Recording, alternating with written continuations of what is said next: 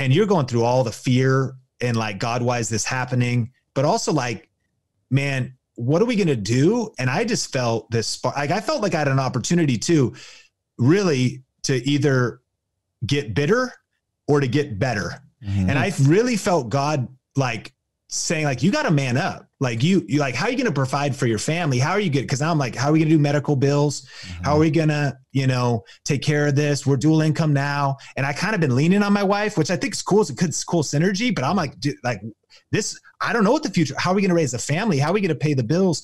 Plus we're losing our homes because of the Big Short. Mm-hmm.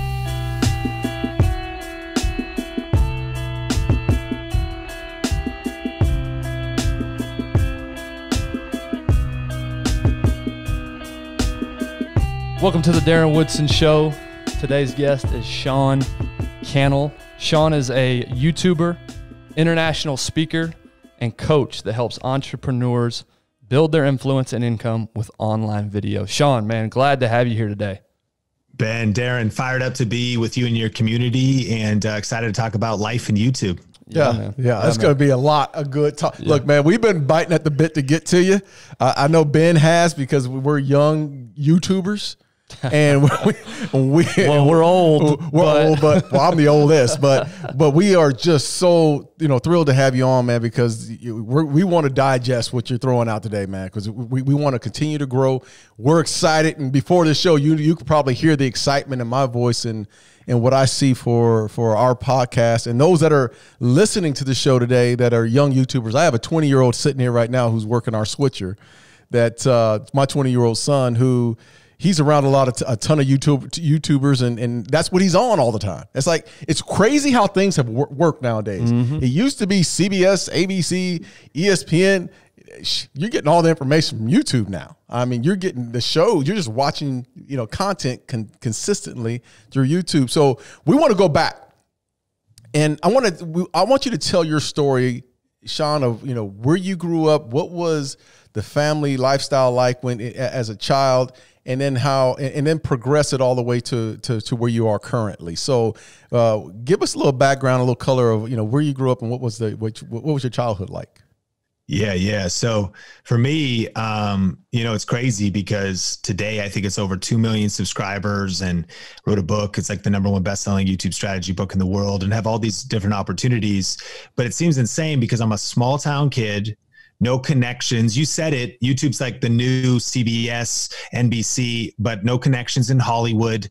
The gatekeepers are gone. No one to put me on or whatever. I'm just a small town kid that started shooting videos in my bedroom. And in fact, I grew up in Arlington, Washington. I played football. I was terrible. I was on JV. One time we were so far ahead in a game that, of course, they let the JV go out and play. And it didn't matter. But I was wide open for this pass, and I was in the end zone, and the quarterback just shot that pass. And sure enough, just slipped right through my fingers like I had butter on my hands, man. No stakes, nothing on it. And I'm just like, man. So I learned that my spirit was crushed for football. And it led me down the path of trying to figure out video. But yeah, I mean, grew up in a small town. And for me, I got started in 2003. I started to intern at a church. And so Arlington, Washington, an hour north of Seattle. I actually got into I got expelled from Christian private school. You're a thug? I didn't know you were a thug, man. Yeah, man. I mean, this is a whole nother story, but like I got expelled from Christian school because of like stuff with ladies and like broke into the school to throw a party and drugs and like, I mean, come on, when you're raised by Wu-Tang and Eminem, like, I don't know. There we go. I was, so I had my head shaved with the bleach. I mean, this was like the real Slim Shady. Right. Like, I love it. This is that exact moment. So anyways, I eventually wanted to intern just to stay out of trouble. Like there were some friends who were kind of a bad influence, but I love my friends. And I just wanted to be like, listen, I'm working and I'm interning at this church and I'm doing some courses online. And so I volunteered at this church, kind of sight unseen. I didn't really have a vision for why I want to do that other than just to like stay busy and, be in the house of the Lord kind of a thing. And my youth pastor said, hey, start making videos for the youth ministry. This is 2003. And we had 16 kids in the youth ministry. We were shooting on a HV30 camera that had mini DV tapes in it. So I would shoot an hour of footage, have to plug in a FireWire cable, capture minute for minute for an hour to the computer, edit in Adobe Premiere. Didn't even know what I was doing. You're supposed to select, when you open up the video editing software, NTSC, which just means kind of like America, right, or PAL, which is the European format. I picked PAL because it sounded more friendly. I was like, because it says PAL. Like, I was like, yeah, that's good. I like PAL. I don't know what these terms mean, like PAL. So the footage was all jittery because it was like the wrong frame rates, because I literally just jumped in and started creating videos. And I would capture this footage minute for minute, edit it down from like an hour to 10. I would have to capture it back onto the mini DV tape. I'd take that, put it in a VHS converter. Wow. And put it into a VCR, which played on the projector Wednesday night at youth groups. Now, churches don't have a lot of money if you're in a small town, because even in 2003, I'm not sure why we had technology from 1982. But nevertheless, that's kind of when I started. And the huge lesson was I was doing it every week. I'm a volunteer. I'm waiting tables at Red Robin. Got married a few years later. I've been married for 15 years, just had a kid. But I was doing videos every week, and YouTube hadn't even started yet. But I was learning the discipline of consistency, because every week we were going to play these video announcements in our youth ministry. In fact, eventually the senior pastor was like, why don't you make these videos on the weekends?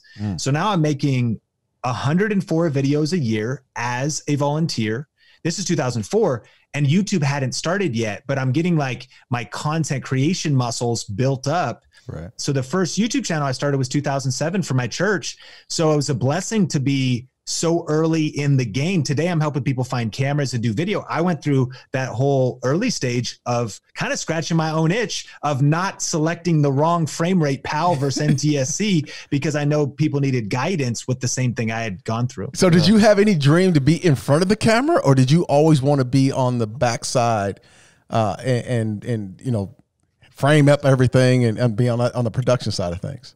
That's a great question, because, you know, I think I had the dream to do it, but I even think about in business, and when you think about being a number one or a number two, I guess in athletics as well, you think about there's the lead role and the support role. And I really liked that support role for a couple reasons. I think it was safer. There's something about being that front guy that takes the full hit, right? Or something about being the CEO that has the whole books. Everyone else is getting a paycheck. He had to like put all the money up front to like, you know, bootstrap the thing. So I kind of liked the second person role, but the other reason I liked it was because of learning. Like there's so much opportunity for observation, for learning, for absorbing wisdom. And so when I was in the youth ministry and at church, I was editing videos of the pastor. I was, chopping up the sermons on the weekends. You know, fun fact about Joel Osteen, one of the most influential communicators now, who's viewed like by millions of people in over 100 countries. Of course, Lakewood has thousands of people. He was his dad's video editor for, I believe, over a decade. And one of the things he learned by being that support role was his dad, like all preachers do, they say landing the plane. You just know that the plane's going to be circling. They're like, listen, 55 minutes into the sermon, I'm landing the plane. No, you aren't. No, you are not. He had to chop the sermons down for TV 27 minutes. Well, his dad would always preach 45. So he was sharpening himself as a communicator, like, man, what can we cut away? How can we make this, like Jizza from the Wu-Tang says, half short and twice strong? How can we actually be more concise and more clear as a communicator? So I loved the support role, because for years, whether it was at that church, then in 2010, I started a business where I started to do YouTube video production and YouTube content for authors and speakers and a lot of other pastors, and then even some YouTubers and some other influencers. So I just always wanted to learn as much as I could. And it was kind of a tension between probably the fear of stepping out and actually being like putting yourself out there on the internet. That's scary, but also patience, wanting to use that whole season as preparation for eventually one day maybe being out there on a platform of my own. You know, your story sounds familiar to a lot, Ben, and as we do interviews, it sounds like those that become successful at some point, they always go back to, at some point they served without getting paid, without having someone patting them on the back. They just served. And you served the church. There were no paycheck. You're working at the little restaurant, getting a paycheck, but on weekends, that's what you were doing, and you cut your teeth that way, man. And that was a learning process. And like you said, it was a season, and you continue to grow and grow through that. So when did you start to think that you wanted to branch out? And I know I'm moving too fast here, but when do you think you wanted to start branching out on your own and start making this an actual business? Well, I caught a vision for that. I mean, the real major kind of genesis of what I'm doing today was 2009. And after I'd been doing video, and young couple, been married to my wife a couple of years, and we were dual income. She was waiting tables also and working at Starbucks. And now I'm at the church also waiting tables. And I started my business called Clear Vision Media, doing video production for others, just kind of like young hustlers trying to make it happen. Mm-hmm. And we had bought a couple houses because, around 2006, there was the rise of everything. And we're like, oh, what? We could buy a house today and maybe just eat top ramen. And if we could float this payment on the 80-20 ARM, which was our first loan, then we'll just flip this thing. And then sure enough, the Big Short happened. Sure. And no joke, we literally lived in this house in Marysville, Washington, that had baseboard heaters and a wood stove, and we had 2 roommates as a newly married couple. That was a bad idea. Paper thin walls. I mean, come on. Yeah. Because we were like, hey, if we can just hang on to this thing, it's going to appreciate in value so fast because there's a frenzy in the market. Depends on who you're listening to. And I don't know if nobody really saw it coming or whatever, but the rule of the house was you can only turn the baseboard heater on in your bedroom, not on the whole house because it's too expensive. If you want the house warm, you better split some firewood and make a fire. And so I would go out in the morning with a snowboard jacket on. The butter would literally, because Washington's cold in the winter, it'd be like frozen, like just trying to, it was a horrible idea. And then sure enough, Big Short happens. Well, 2009, my wife almost dies. Wow.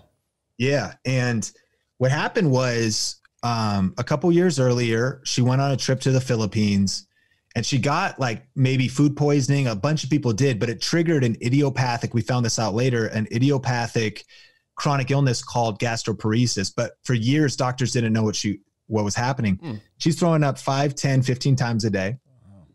We're going to specialist after specialist. And some of them are even saying, why don't you just eat a burger? Why don't you stop being bulimic or anorexic? Why don't you just... And she's like, no, something's very wrong. And she eventually drops to 82 pounds. Wow. And she has to get a feeding tube. First it goes in her nose, then it goes jejunum in her side, but they place it wrong. So we take her back home first night. We have all these boxes and cans of food. We've got this distributor of, it's kind of like an IV, and we turn the machine on. We start turning that on that first night, and she starts to panic. She's like, I don't know what's going on, Sean. Something's really wrong. I'm in all this pain. I feel like my body's like on fire or something. And what was happening was the liquid was filling up around her organs, which will suffocate your organs and kill you quick. Oh my gosh. So we turn it off, throw her in our Honda Civic, and just race to Everett Hospital, about, is closest one to our house. They get her stabilized. And then I followed the ambulance from there to Seattle, Washington, to Virginia Mason Hospital in our Honda Civic, drive down, and they get her stabilized. And we find ourselves in the hospital for 6 days. They had to cut her open, do all the surgery, clean out around all of her organs. And man, that kind of stuff, I'm still young. Like I'm like 27, and you're going through all the fear and like, God, why is this happening? But also like, man, what are we going to do? And I just felt this spark. Like I felt like I had an opportunity to really to either get bitter or to get better. And I really felt God like saying like, you got to man up. Like you like, how are you going to provide for your family? How are you good? Cause now I'm like, how are we going to do medical bills? How are we going to, take care of this? We're dual income now. And I kind of been leaning on my wife, which I think is cool. It's cool synergy, but I'm like, dude, like this, I don't know what the future, how are we going to raise a family? How are we going to pay the bills? Plus we're losing our homes because of the Big Short. And plus we're going actually through drama at the church. Some of the senior leaders at the church we were at stole some money. And so the church was falling apart. So we have like loss of trust in leadership kind of, or just like, dang, that situation sucks. Where are we going to live? Our tenants in one house are not paying because they lost their job in the Great Recession. And now I'm in the hospital for 6 days. So you can imagine this is like just the pressure and the transformation of just in prayer and thought and worry. And interestingly enough, one of the days when my wife was sleeping, I go across the street to Barnes and Noble and I buy a copy of Success Magazine. And I bring that magazine back to the hospital room, and it's when it had CDs in the middle. Yeah. I don't know if you remember. Yeah, I remember that. Yep. Yeah. And I pulled the CD out and I put it in my HP laptop that's got like a the thing is like 48 pounds. And I put that in this laptop, put on the headphones, and I listened to this really energetic, guy talking, and it was Gary Vaynerchuk. This is 2009. Yeah.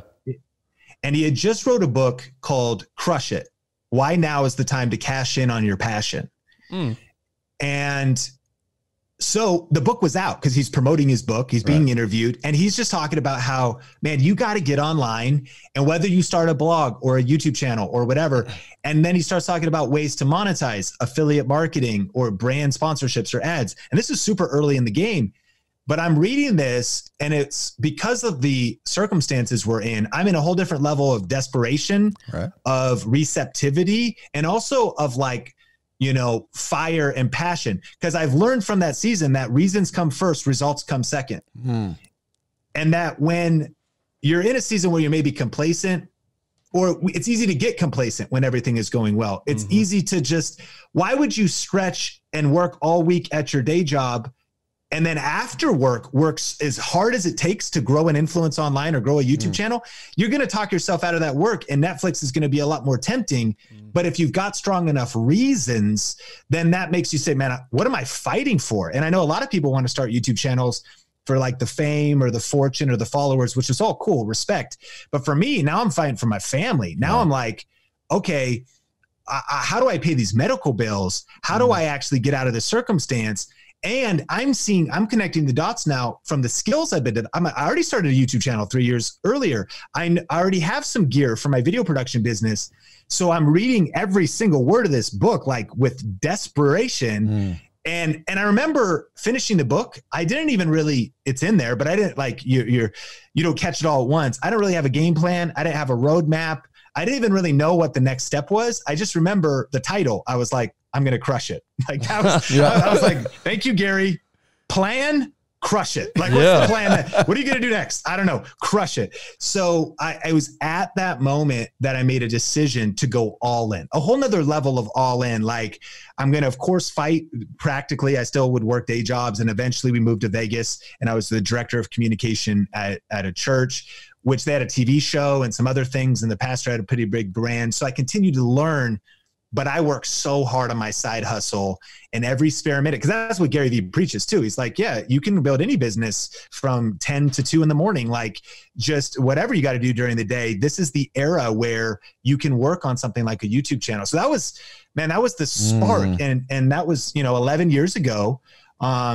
And a lot of wanderings and mistakes and failures over the years. But that was the moment when it was like, dude, I got to freaking crush it. I'm going all in. Yeah. I mean, amazing story, first of all. Yeah. I didn't know all that. But I get it. Like, hey, I've got all these reasons. I've got my wife in the hospital where bills are tough.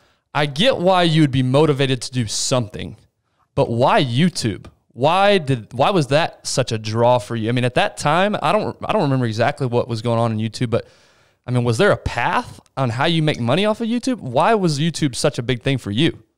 There was. And so one of my favorite questions to ask if someone's trying to figure out how to make money online or work from home or become your own boss, something like that, is what's the shortest path to revenue?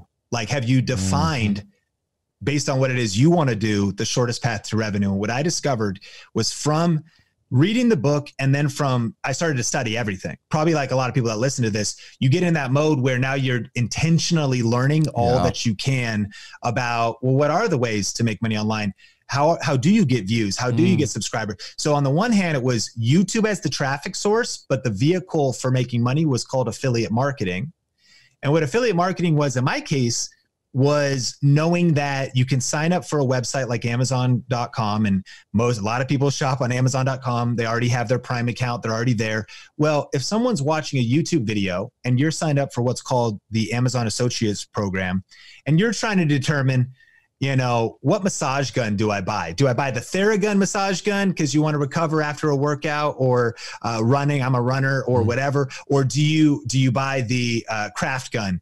And so people would go to YouTube Google told us 65% of people use YouTube to answer specific questions, in particular, product-related questions.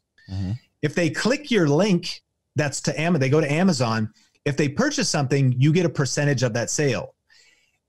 And not only that, on Amazon in particular, for 24 hours, if they purchase anything after they've clicked your link, then you get a percentage of that sale.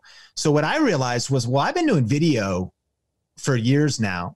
Recently, I started a business and I took out a loan from this micro loan website called prosper.com for $7,000 so I could buy a DSLR and I could buy some lenses and I could buy a video editing computer so I could start shooting wedding videos and whatnot. So I had the gear.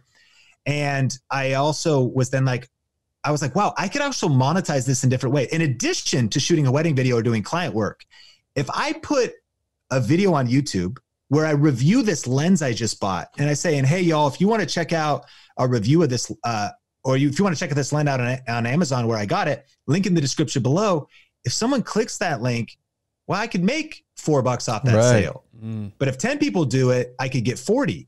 But what's crazy, if someone clicks that link and they're like, well, I'm not ready to buy a camera or a lens, but it is Christmas and I'm going to buy my husband a Breitling watch, then off that $3,000 watch, I'm actually going to get $200. So I started actually noticing, wow, the more videos I put out there with affiliate links in the description and the more in particular kinds of videos, product tutorials, product reviews, in my zone of genius, which again, there's so many different ways to do this, but this was the path as to your question that I saw. I was like, okay, well, I know video and I could talk about gear, camera tutorials, what lights should you buy? What lenses should you buy? And this camera versus that camera. And then I had a dream and I was like, these cameras are expensive, but what if like the camera companies would send me the gear for free?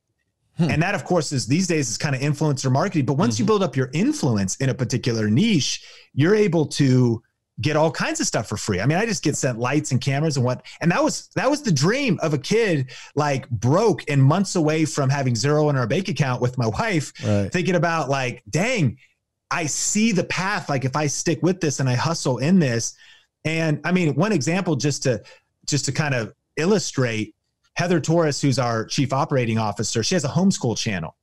And it's a more niche type of channel. It's under 20,000 subscribers. But even back before she only had 5,000 subscribers, when you grow a channel in a niche, a particular niche or niche, then brands and different people want to work with you. For example, her and her husband normally spend $1,600 a year on the curriculum for their homeschool. Right. Well, now that they have the channel, they just reached out and they're like, hey, we have this channel. Could we talk about it on the channel and whatnot? Would you be open to like kind of a brand influencer relationship? They're like, what's an influencer relationship? And she like explained it. They ended up getting the curriculum for free. So they saved $1,600. They set up an affiliate referral thing where if anyone bought that curriculum, they got 10% of that $1,600. That's $160 every transaction. And even on a small channel started to carve out. So they were able to buy all their kids Fire tablets and they pay for all their homeschool room and everything by just doing this in a niche. And that's where I started as well. I just started out small and used it as supplemental income. And while we moved to Vegas and I had a salary and I was working at a church, I started to make $200 a month, an extra $400 a month. Fourth quarter, when people are doing all kinds of online shopping, $600, $800, $1,000 a month. Right. And so when I was able to jump off, I was actually also verifying kind of my dream job while I was working my day job and chipping away at it very much in the crush it model, like in extra hours. And some seasons I couldn't even upload videos either because I was too exhausted or too busy, or it's Easter or Christmas if you're in the church world. But then some seasons I was like, dude, I'm going to grind all summer. Like I have a lightened schedule. And when I learned, and here's the other big secret really, or powerful point about YouTube, is that because YouTube is a search engine, it's different than all the other platforms. YouTube is the only platform where your content lives forever. It's like a fine wine. It gets better with age. So when I would post a video about eventually the best camera for YouTube, and I would compare a couple different cameras, that video would be watched this month, next month. In those days, a year and a half later, 2 years later, today, I have videos that are 7 years old that still get views.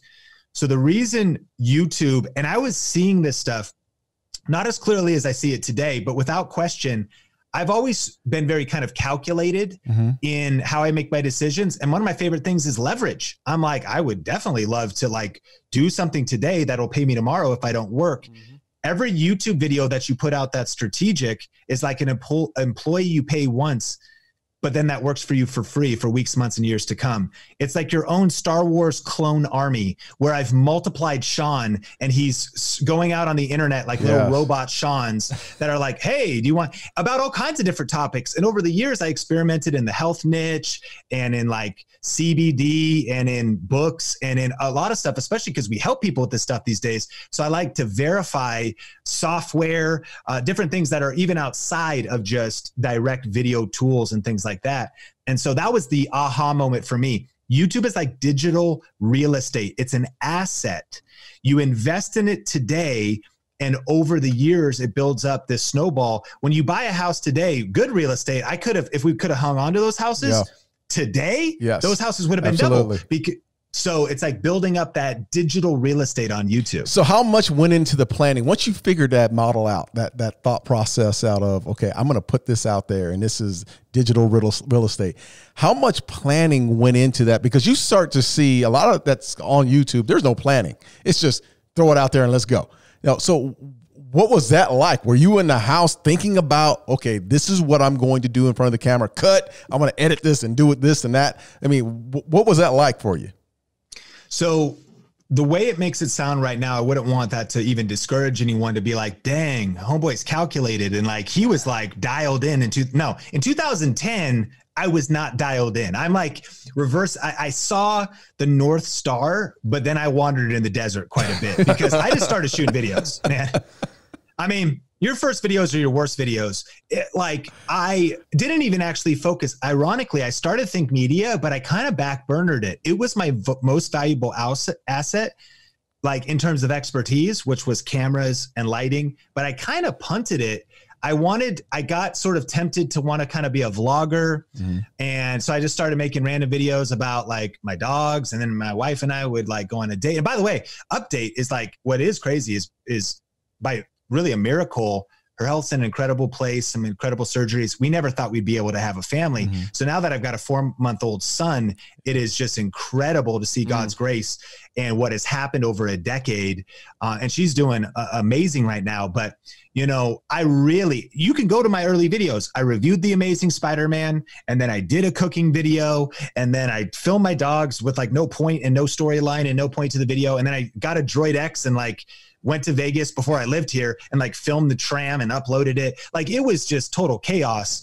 And I actually do think there's something about when you hear me talk now, you're like, dang, I better have all my ducks in a row. I think there's something about entrepreneurship and YouTube that is like ready, fire, aim. Right. Yeah. Like get ready on a napkin plan, jump out. And of course you got to aim as you go. You'll steer as you go, because in hindsight, I look back, I'm like, wow, I could have done it clearer, maybe more strategic, but I don't know. Maybe if I would have been in analysis paralysis the whole time, I maybe never would have actually taken action. And it was the forward momentum that I was able to, you can't steer a parked car. Right. Right. You needed to start. You just had to start, whatever it took to get there. The question I do have, because you mentioned something earlier about, you know, you were working 2 jobs. You were working, the day job was at church, and then you were splitting time and then doing your creative work. Waiting tables, creating. Then you did your creative work at the end. When did it happen to you? When did it come to you to say, you know what? I need to pour all 100% of me into what you are currently doing today?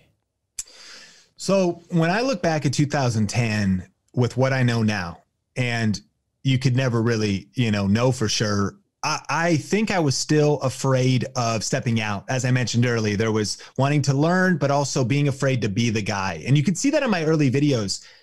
I was kind of like in my show, my first video was super weird. I like temper my personality, and I like because you're afraid of being judged. You're just afraid of coming off weird. You just don't know how to manage your energy or whatever. So I still stayed. I think there's 2 things. I still felt like I was in a preparation season. Because if I look back, when I started Think Media in 2010, if I would have went all in that moment, I would have been fine. If I could have known even if I was willing to like go in debt, it actually would have been a smart move in my opinion, because with knowing where YouTube is going, although I did not know where YouTube is going. The second thing was out of responsibility to my wife and wanting to be a man, and I believe actually make the right decision, I did end up getting a full-time job. And I think that was the right move because it came with healthcare. And that was the priority that I was putting first. I didn't want to bet my side hustle. If I was a single dude, the debt move might've been, hey, just trust me. But obviously that's a lot of risk. Mm-hmm. So I think you have to be careful with risk depending on your dependence and your situation. And a door opened to move to Vegas, to work at a church, be a director of communications.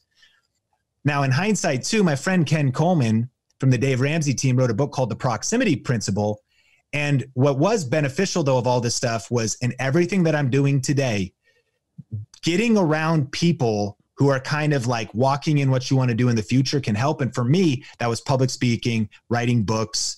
And so also becoming a part, when we moved to Vegas, the church was a mega church, larger church, TV show. I was helping the pastor with his personal brand. And I did know someday I really did want to do my personal brand. Do I do it now? I'm still kind of timid, but I'm running Facebook ads. I'm doing a lot of things that we do at scale today. So it's still very much a learning season. And, as far as, so could I have jumped out? Sure, maybe, but I wanted to be faithful in that season, make sure that we had the base of health insurance and take care of my wife and learn everything I could in that season and devote my extra time and punt a lot of leisure and hobbies to build my YouTube channel up. But the turning point for me was, if you fast forward to 2015, I eventually ended up doing freelance work full-time, 3 clients. $2,000, $2,000, and $1,000 from one of the clients, $60,000 a year. We're living in Vegas, my wife and I work from home. I'm able to work on my YouTube channel, but that client work does keep me pretty busy. Mm-hmm. He's basically like having 3 bosses. And so I'm doing stuff for them. And then October 2015 rolls around, and I'll never forget, the first week I get a call, hey, Sean, we got to let you go. Not a big deal. We're hiring some full-time people. We're restructuring. That's the way it goes. It's client work. You're on, you're off. Okay, cool. So I lose $2,000. All right. No big deal. Second week though, bring, hey, Sean, got to let you go. That was the second $2,000 client. Okay. $4,000 of income lost. Okay. We got 1,000 consistent coming. Now, mind you, YouTube's bringing in like $350 a month. And as I mentioned, around the holidays, around $1,000. Mm-hmm. But third week, phone rings. God is my witness. I'm like, you know what? I know what you're going to say. Like the way this month is going, Sean, we got to let you go. So we lose like 80-90% of our income in 3 weeks time, October 2015. So the fourth week of October was Netflix, wine, and depression. But the first week of November was total clarity of, dude, I got to go all in on this. And I remember I called David Goldstein, this friend of mine, kind of a business mentor, a guy from church. And I remember I go, David, I'm worried. I lost my clients. I don't really know what to do. I've got some momentum online. And at the time I have 16,000 subscribers on Think Media, a lot, but not, today it's 1.6 million. So, right. And I go, David, I'm super worried. Now, David has like built and sold companies. He's like independently wealthy. He just does whatever he wants all day long and like consults businesses. And he's like, Sean, I'm not worried. And I go, well, that's about the most offensive thing you could possibly say, David, because I know you're not worried. Like, I've never seen you worried. Like you have like FU money, bro. Like right. Of course you're not worried. Of course you're not worried. That is not why I called you. I am worried. And last time I checked, with as much money as you have, you don't pay my bills for me. Right. So David, listen, I am worried. I think you misunderstood me, but I'm so glad he said that, because he was like, no, literally as an entrepreneur, at some point you have to jump off the cliff, bro. I think God just kicked you off the cliff. Like It's been your time to fly. You just got to go all in. And he was so right. And that's why when I look back, I think, okay, could I have probably done it earlier? Sure. And I think you need that self-awareness between risk and family, and are you ready? And you might fail, and you probably will, but it was a magical moment, because all that preparation and all the learnings and all the things I had done and all the seasons of service, I went all in. And now it was so freeing. I actually, as soon as he kind of like gave me permission that I could have just chosen myself and given myself permission, I felt like it was Christmas. Since then, I still feel like it's Christmas Day every time I woke up, because I don't have a boss. I'm truly my own boss. And I was like, even though we're actually broke in this moment and we're about 6 months away from zero in our bank account, I get to get up every day and create. And so I started to work 60, 70, 80-hour weeks to try to make it work. And from November 1st, 2015 to January 1st, 2016, the check I got from the Amazon affiliate program that in January was $4,500. And the YouTube AdSense revenue I made was about $1,000. So we had replaced 60K income starting out that next year, all online. Wow. And then from there, it got great. That first year was multiple six figures. Second year was like 700 or 800K. The next year was in the seven figures. Now we're multiple seven figures.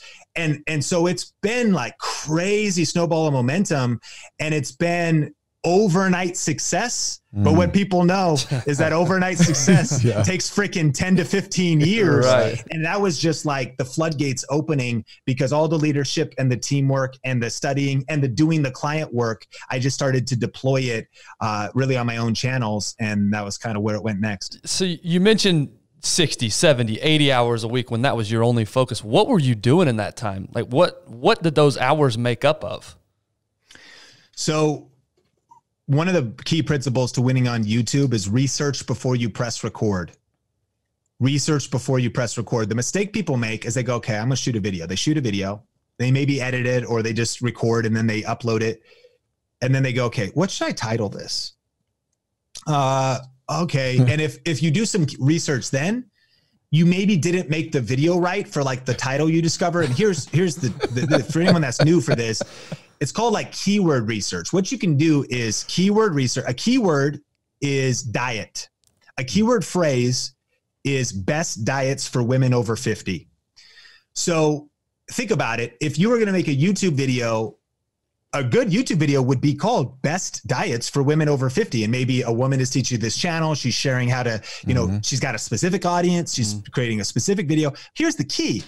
What a lot of people do is they're like, they make their diet video and they're like, oh, cool. If they learn about what I'm teaching here, then they go, well, let me just throw this title on there. Well, no, the title would have informed the content you created. Right. In fact, if you could look up, if you start typing in YouTube, if you want to see where you could get some title ideas, when you start typing in the YouTube search bar or Google, it finishes your sentence for you, right? Have you seen that before? You start typing. Yes.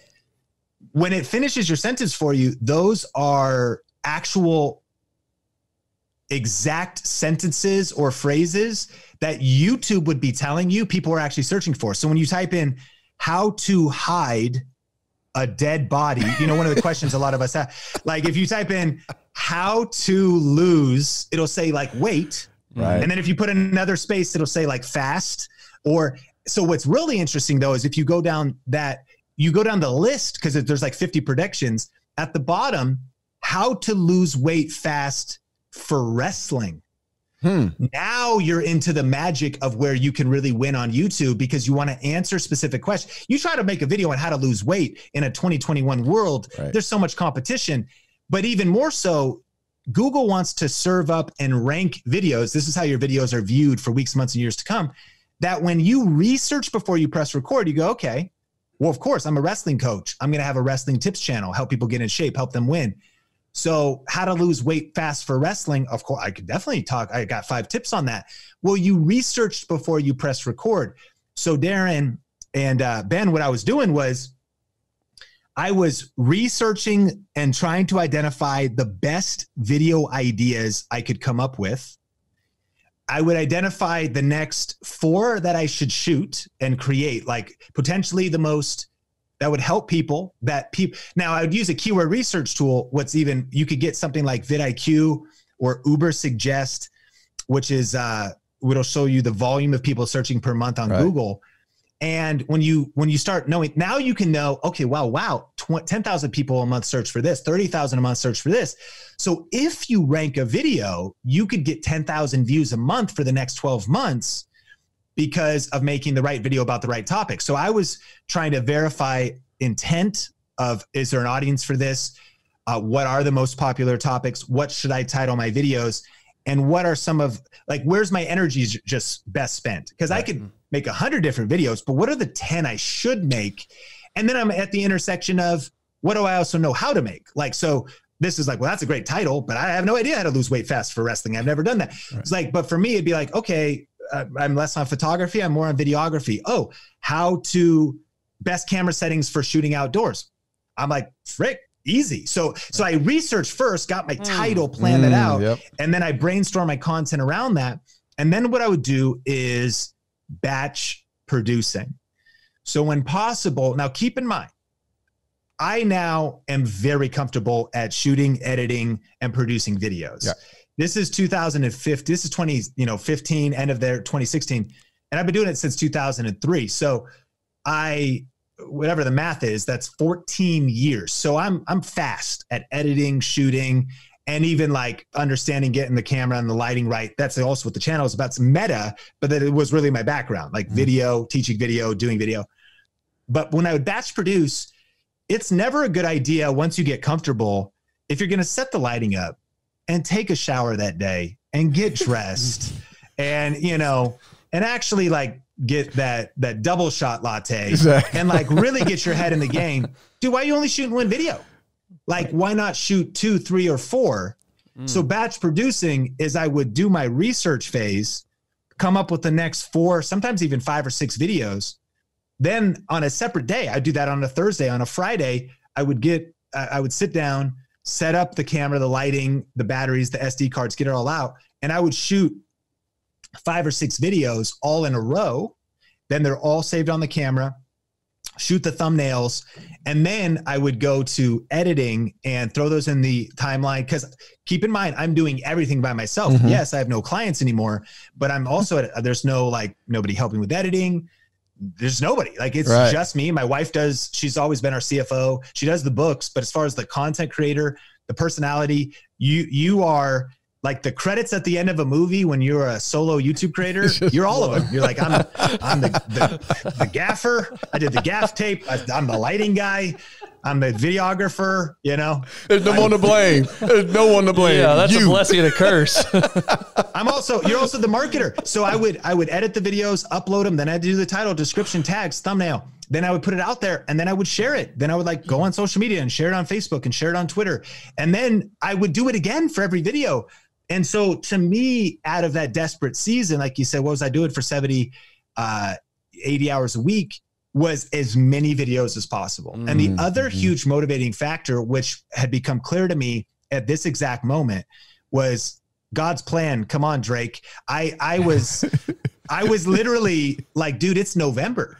And every year previous, I would go all in around Black Friday, Cyber Monday, because online income, particularly with affiliate marketing, doesn't just double. It's sometimes 4X's or 10X's during this time. So there was the extra spark. I was like, even if I slow down in January, I got to put out, if I can put out a video a day, which by yourself is almost impossible, but I'm probably doing 3-4 videos a week, every single week in November, the first 3 weeks in December until we chill a little for Christmas. And then we're back at it. And it was that much momentum that got me from about $400 in affiliate income to that check of $4,500. But the cool thing was, because of the research and because of ranking videos, it wasn't like, even as I started to, if you will, slow down or change my energy to like, okay, now I need a videographer now I need someone to help editing. Now, how do I scale? How do I build? It doesn't just always go back to zero. In a lot of ways, you are not trading your time for money. The time you invest, all that hustle, if done right, and it's not on every video, but if done right on the videos that break out, they become assets to where your baseline of ad revenue and YouTube revenue, when done right, depending on the niche, we'd start having 5,000 come in no matter what. I could take 2 weeks now later that year with my wife and still not have our income go down, because the videos kept being watched. And that's because of it's something that we have kind of become known for as our proprietary process. We teach it as like the 7R system. And I'll tell you what the 7Rs are, but like it is as ranking videos as assets that keep getting views for weeks, months, and years to come. Yeah. Random but related question, because I've got this theory about hard work. and I'm wondering if you'll validate that for me. What was your mentality? You know, you're talking about 60, 70, 80 hours a week, and you're doing all this research, but did it feel like work, or were you just so pumped to do it, and your why was so strong enough that it didn't even feel like it? You were just so jacked up to get after it? No, I mean, I think when you're fueled by gratitude and when you're doing something you love to do, it did not feel like work. Yeah.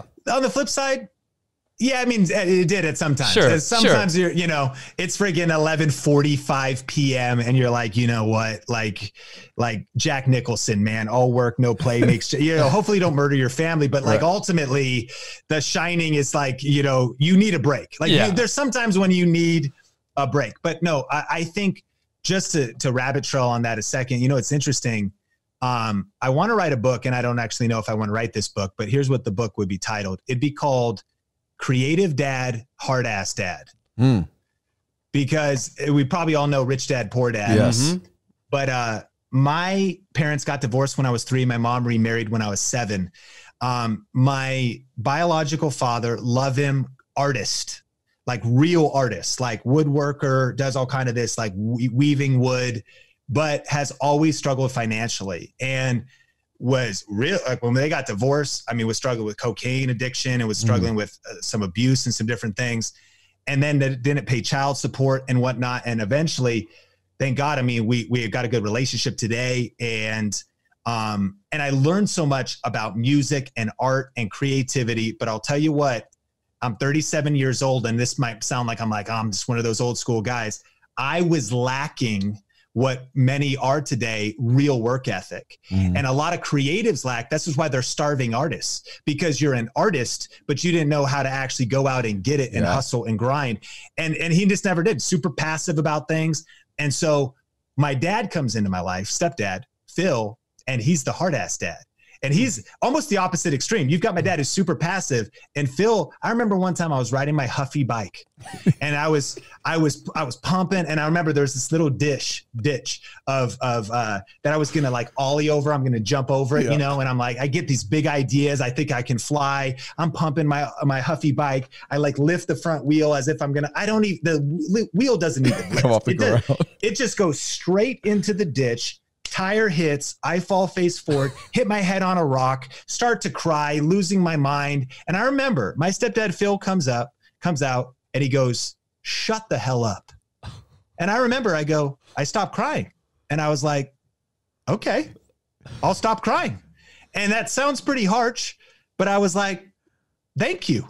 I don't have to cry. Now, mind you, I wasn't like bleeding. Like, right. I'm not going to take you to the hospital. I was being raised, and I'm not trying to get controversial, but I was being raised by just my mom. Right. And I was a little sissy, soft, man. Yeah, you're a little soft. Yeah. And that's understood. And I said it with the FT on it. You know that, right? It's soft. That's why you were soft too, right?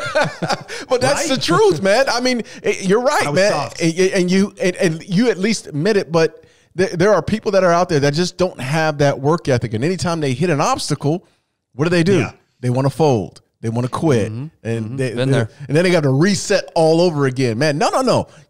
Get up the ground. And as your stepdad said, shut up, man. Shut up, crying, go. Dude. Yeah. And I see people today, they're like, I posted 2 videos.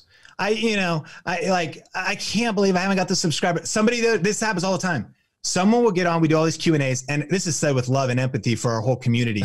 But someone will be like, Sean, I've been posting for 6 weeks. I've posted 3 videos, and I just don't think this is working. And I'm like, 3 videos? Like, shut the hell up, dude. This is working. Like, what are you talking about? Like, get out of the ditch, get back on your Huffy bike, and keep riding. And so, anyways, to your point, Ben, I think that, that work ethic, that grit, that was, and I want to say with respect and honor to both of my dads, that it actually made me incredibly dynamic because there's the art and the creativity side that needs that work ethic and that grit side. And that becomes the ultimate combo for YouTube. And so, not only did it not feel like work out of gratitude and out of what I had known, I even sometimes think, and again, it's still work and you need to have mental health and you need to pace yourself and you should have rest and relaxation. But there's a part of me that's like, what are you talking about, you complaining influencers? You talk to a camera and edit on a laptop in Belize, and you're just complaining about how hard your freaking life is. Dude, I've waited tables and washed dishes. And when we grew up on 6 acres, I mowed 3 lawns. I had my lawnmower that was push, my riding lawnmower for our bigger field, and a tractor with the mower deck for our 6 hours of grass. Dude, I've mowed and a weed eater for the edge of it. I've done 4 different modalities of cutting freaking grass. You're telling me I'm going to sit in my loft, talk to a camera, upload it on YouTube, and have Amazon and YouTube send me checks while I get cameras from companies and what? It's one thing when someone's starting and they're putting in the grind. Whenever I hear like an influencer complain, I'm like, dude, what are you talking about? You entitled little, let's just keep it PG. No, that's such a good perspective. And we said it, in an instant gratification world where you can literally have food delivered to your door, you don't have to wait on anything anymore.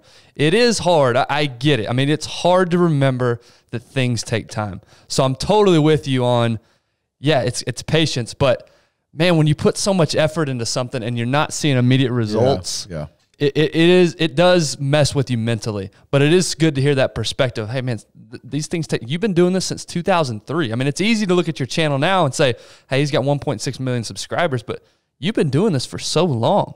And so what do you tell, 2015 to now, like we talked about, you've grown your following. Now you're helping people grow their followings. What do you tell people when they're first starting out? What's your first piece of advice? They've got the equipment. They're ready to press play. From a mental perspective, what do you tell people? And you haven't gone over to the 7 R's either, right? So, you mentioned that earlier, the 7 R's. Yeah. Bring me back to that in a sec. Yeah. Go ahead. So, the first thing I tell people is your first videos are going to be your worst videos. Like, you got to start before you're ready. Ready is a lie. Like, you got to start poop your pants scared, sweaty armpits, thinking about, if I upload this video on the internet, Sarah from high school might see it and she'll like judge me. And then like, cause I've seen her like posting on Instagram, like her photos and things. And like, she'll probably judge me with where I'm at in my life. So what, dude, Sarah's not even paying attention to you anymore. And why do you care about what Sarah thinks? But you're going to have the mental battles. That's really what it is. You're going to have the perfectionism battles of like, oh, it's not quite perfect yet. And I look at Sean's videos or I look at Darren's videos and I'm not that yet. You can't compare yourself. You can't overthink it. You got to just punch fear in the face, punch perfectionism in the face and start. And I would encourage you to try to post 30 videos, not focused on any kind of results goals, but just output goals. You would especially respect this, right? Because you understand, results goals would be, I hope I can actually run that mile at a certain time. I hope I could hit these particular stats. Well, you can't always control your results goals. You could set those, but your output goals, like one of my output goals, I'm not super serious, obviously, because I'm not getting the benefit yet, but it's to be Brad Pitt Fight Club ripped. That's one of my goals. Why are you laughing, Darren? No, he was lean, brother. I remember that. Dude, watched it not too long. He just poured his soul, but that's one of his goals, and you're sitting there laughing at him. Sorry, Sean. That. Go ahead, Sean. Right. And good luck with that one. And so, but people have different genetics. They have different things going on. So I might not be able to actually say that the only goal is my body's going to look like him. But if I measure output goals, I could commit to working out and lifting something heavy for an hour a session 3 times a week. And then the byproduct of the output goals. So on YouTube, I want people to focus on head down. I want you to upload 30 videos without even caring about your subscribers. You don't want to go 6 weeks in. Is this working? It is working, because it's not actually about how it's working in terms of external results. It's working on you. You got to use your season in obscurity to prepare you for popularity. So it's actually forming you and getting you into a cadence of creating content, getting over some of those mental battles. So that's what I tell people to start. Keep it simple. Just start with your smartphone. In fact, I want people listening to this to post your first video today. Grab your smartphone, turn it, horizontal, point it at yourself, and just say, hey, Sean here. I was listening to this podcast today, and I'm starting a YouTube channel. This is weird, but I'm thinking I'm going to be talking about gardening, and because I love gardening. Like, you just start, and no editing, You don't need little social media icons to point out and opening theme music and all that other stuff. Complexity is the enemy of execution. You can add the fancy stuff later. Oh, that's good. Start simple. Yes. And just get started. Yeah. No, I mean, output goals versus outcome goals. You've said a lot of awesome things. I think I'm probably going to take that away the most. That's awesome. Such good advice. Let's circle back to the 7 R's. Yeah, we need to talk about the 7 R's, man. You mentioned it earlier. Can you elaborate on that as well? Yeah. Okay, so here's the 7 R's. Number 1, reverse engineer. Number 2, research before you press record. I'll go through them twice. Number 3, record. Number 4, release. Number 5, rocket and rank your videos. Number 6, review. Number 7, repeat. So number 1, reverse engineer. I think this is the ultimate tip in any endeavor because it's starting with the end in mind. And here's the questions you'd ask. What's the point of my YouTube channel? Like, who is it that I want to reach? What would winning look like? It's kind of high level. You also say, what's the point of this video? Not every video has the same intent. Is the video meant to recommend an affiliate product and make money? Is the video meant to go deeper with your subscribers? You might title the video like channel update, update from Sean. Well, that's probably not going to do super well, but the purpose of the video was to talk to the people who already know. So what's the purpose of the video? What is the purpose of the channel? And then how's this video going to make money? Just starting with the end in mind. And no matter what you're doing in business and in life, you always are going to make better decisions if you start with the end in mind and work backwards. Number 2 is research before you press record. At this stage, now you're doing keyword research and your goal is to define the title and the thumbnail before you even shoot your video. Right. You're going to have a huge advantage if you think about what is the compelling idea, what is the title, and it'll help even more if there's keyword research, and that's getting into some of the more tactics. But now, not only do you understand the purpose of the video, but you're actually dialing in specific research to verify, and this is, I'm sure, how people think.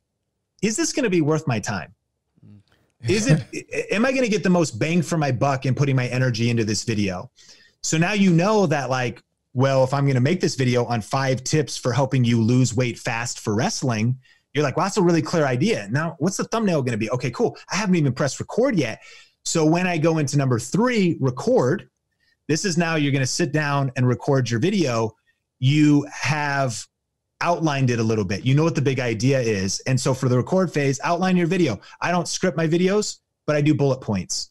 And so I know, and a good example, 5 ways to lose weight fast for wrestling. Number 1, go running with the saran wrap around you or whatever.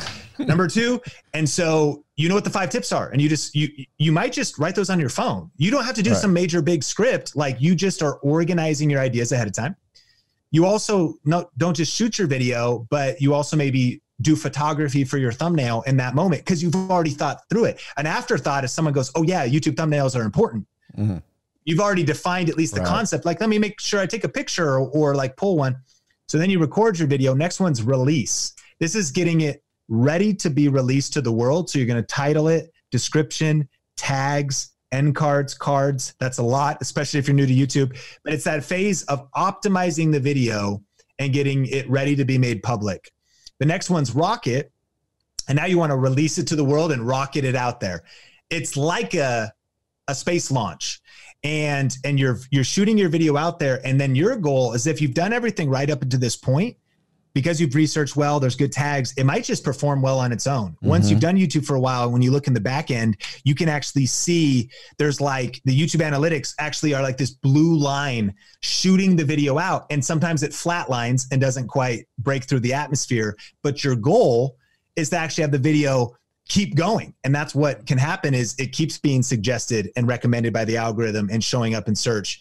So a true successful rocket launch is a video that flies on forever, until the next generation, to a galaxy far, far away. I just mixed up references there. But ultimately, the video just shoots off and keeps on going. And then some don't. Some, you'll see a little arc. They're like, and it's not a dud, but it just kind of flatlines. It reaches maybe a few subscribers, and then you just get back at it. So the 7 R's are a system that you repeat over and over again. And then the other thing though, when you're rocketing it is, yes, it may do well up until this point, but now, especially when you're starting, it's time to do hand-to-hand social media combat. It's time to do whatever you can to burn as much jet fuel to get viewership around this video. So I'm going to share it on Twitter. If I have Instagram stories, it's up to you. You don't have to do all of these. I post it on my LinkedIn wall. I go on my Instagram stories. I'm like, hey, new video out today, swipe up. Maybe you don't have the swipe up feature. Put the video in your Instagram bio. Put your YouTube channel in your email signature according to your niche, because you want people to be aware of your YouTube channel.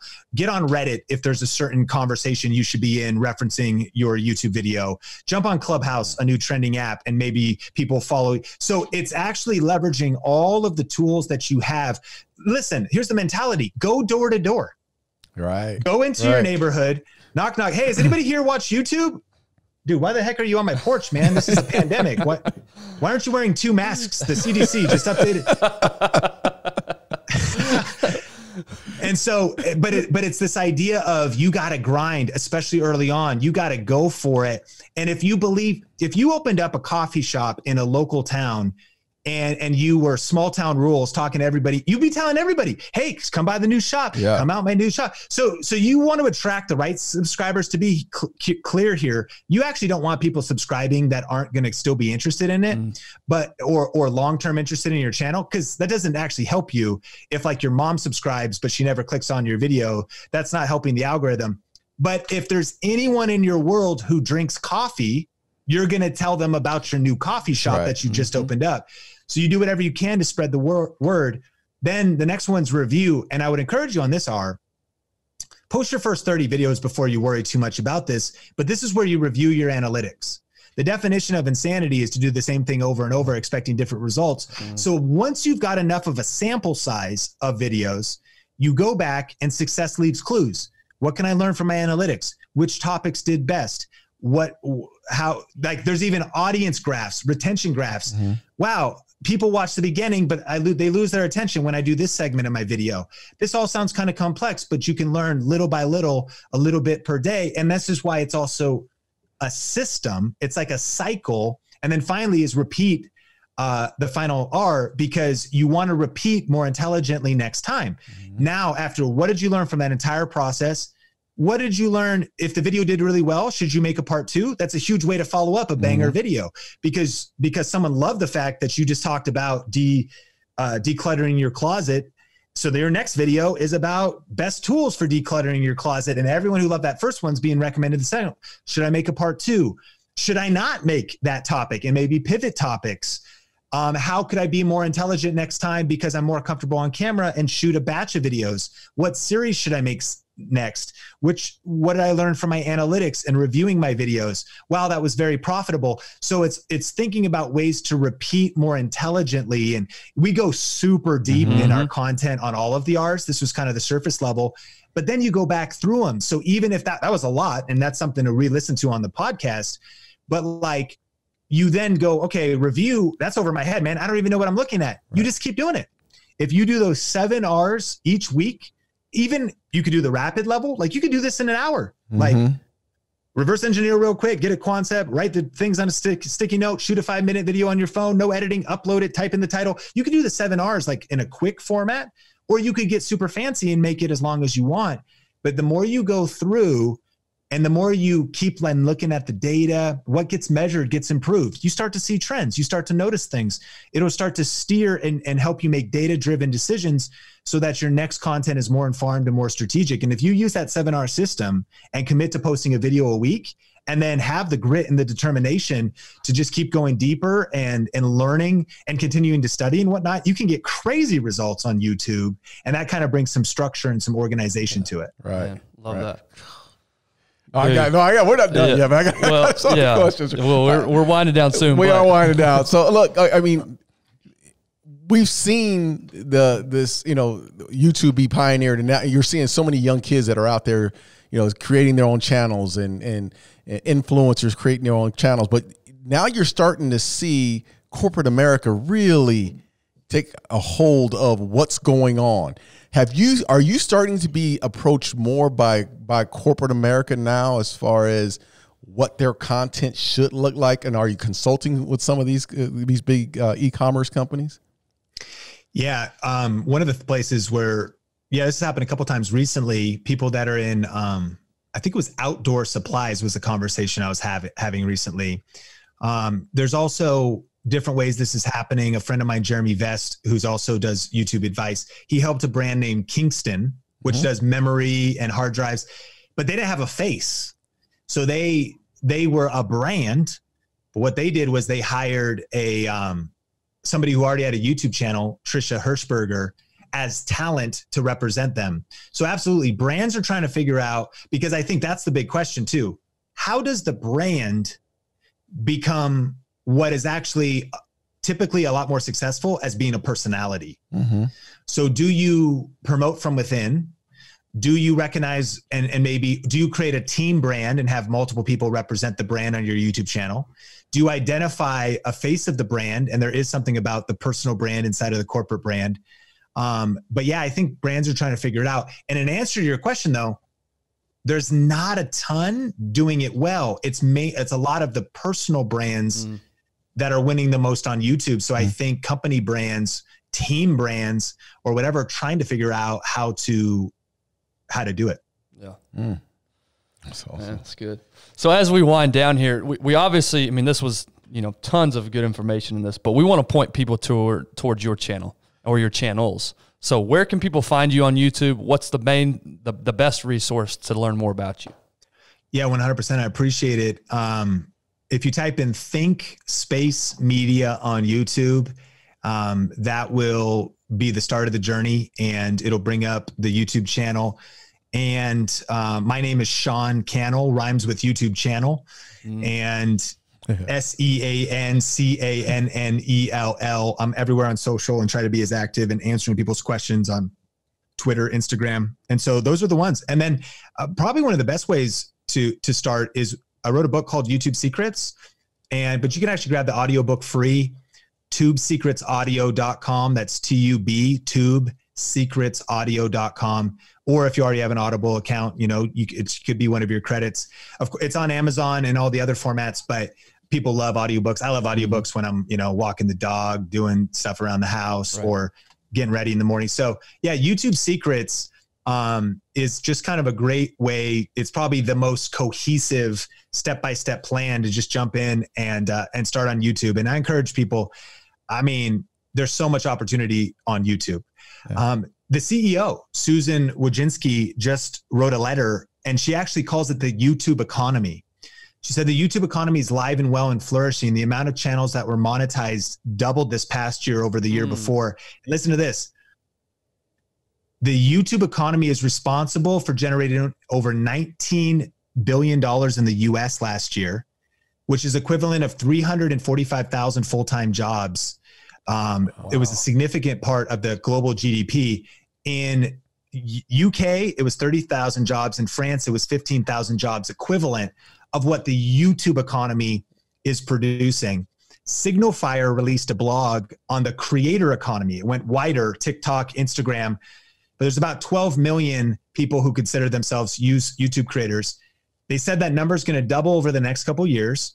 And listen to this. It's the fastest growing small business type. Wow. And this is a deep research article. And so people that are working from home, and I think the thing is like looking at it, well, I don't know if I'm just going to be like a famous personality. No, people are doing crafting and using their YouTube channel to go to their Etsy shop. Mike from Stone Coat Countertops, they do epoxy countertops in a local business, but they started doing DIY free YouTube videos, selling the epoxy countertop kits on their website, and then also doing brand deals and all kinds of other things as their channel grew. Mary, who's like one of our students, she is in her legacy years, baby boomer, started from zero. She's at almost 300,000 subscribers, got her silver play button. She teaches how to make sauerkraut and how to do like home style cooking. Almost 300,000 subscribers. Wow. She goes, I was terrified to get in front of camera, but Sean just said, punch fear in the face. So I did. And I just started. So, I think this is a crazy world. And I think you either can do it directly. You could do it to support your real estate business or your network marketing business. You could do it to just be an extension of your personal brand. Movie stars and athletes are seeing that, you can't just necessarily always rely on what agents or what others produced for you, but you got to go and actually plant your flag. And there's people waiting for you to do it because they want to be able to have direct access and direct contact to you. So whether it's you, your business, your partner, your spouse, I mean, someone in your world, I just think you got to get in on YouTube. And Mr. Beast, one of the largest YouTubers, said that over the next 5 to 10 years, YouTube is going to grow unfathomably large, because you could feel like, oh, did I miss the boat? You know, I mean, it's kind of, it's already, and sure, there's rising competition, but we don't even understand. Like, I wish that I would have hung on to that house back in 2008. And in Seattle, we're trying to buy a house right now so we can get our son up near grandma and grandpa 4 to 5 months a year. And now I'm looking at people are paying 50, 60, 70 over asking price. Oh yeah. And I'm like, dang, if you just get in and stay in and you're smart over the years, YouTube's like a fine wine. It gets better with age. So I encourage people, man, jump into YouTube, figure it out, pace yourself. And there's a lot of impact you can have, not just in the lives of others, but you can make a great living in the process. Yeah. Man, that was going to be one of my final 2 questions was, is there still room on YouTube? Is it too late to start? And you just hammered it. All right, last question, and this is more about your personal journey than is YouTube specifically. But this is what we ask every guest, and I'm very curious what you're going to say. If you could go back to any point in your life and tell yourself one thing, doesn't necessarily mean you go back and change anything, but if you just go back and tell yourself one thing, where do you go and what do you tell yourself? I just go back 2 years and say, buy a lot of Bitcoin, dog. There you go. I thought Easy you were enough.